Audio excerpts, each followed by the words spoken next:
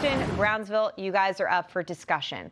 You're off to your morning commute. It is dry. This time tomorrow, it will be wet.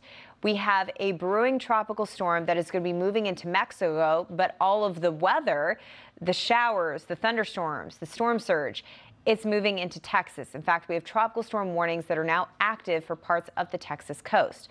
It's potential tropical cyclone number 1. The reason why it's called that is because we don't have an area of closed circulation. The hurricane hunters are en route. They already left Biloxi, and they'll be looking for that circulation. But again, we have to do something here because we are going to feel impacts tonight for Texas through tomorrow.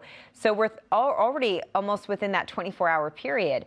So the designation of potential tropical cyclone number 1 allows the Hurricane Center to issue these watches and warnings ahead of time so we can start preparing for Texas, because we are going to feel those impacts later tonight through the day tomorrow. So timing is of the essence. Here's a look at the track. Again, what will be Tropical Storm Alberto will be moving into Mexico, but this is a weak tropical system. That means all of the weather is kind of removed from the actual center. There's a look at the hurricane hunters. Again, they are flying into the storm. They're en route. Stay with us this morning, because as we get that live data in, we're looking for that closed circulation. We'll show it to you live on air.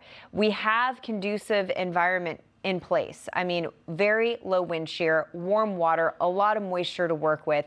So again, there's nothing really holding this back from becoming a tropical storm, but important to note that the movement of this is into Mexico. The problem is all of the weather associated with it is going to be to the north of that center of circulation, moving into the Texas coastline. We're expecting some strengthening. Right now, the winds are at 40 miles per hour, and we're expecting those winds to go up to 50. So it's going to be windy as well. Flood watches are up for the entire Texas coastline, and they do extend inland to Laredo and San Antonio. Here's a look at how much rain we're anticipating.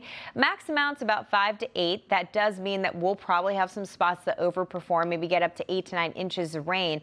This particular location is actually behind the 8 ball. San Antonio, Port Lavaca, Corpus Christi all have a deficit in their annual rain, but unfortunately, we're going to get all those 8 inches of rain and make up for that deficit in a 12 to 18-hour window. So it comes at a price tag. Flash flooding is a concern. Here's a look at the movement. Again, we're expecting that tropical storm designation by the end of today.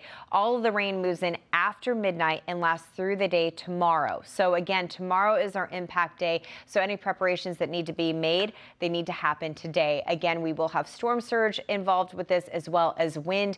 We could see wind gusts between 40 miles per hour and maybe 45. Again, a wind gust at that level for the state of Texas. So make sure that you're ready to go. We do have live reports coming in from Corpus Christi later this morning. Craig Herrera is there, so stay with us. We'll check in with him within the hour.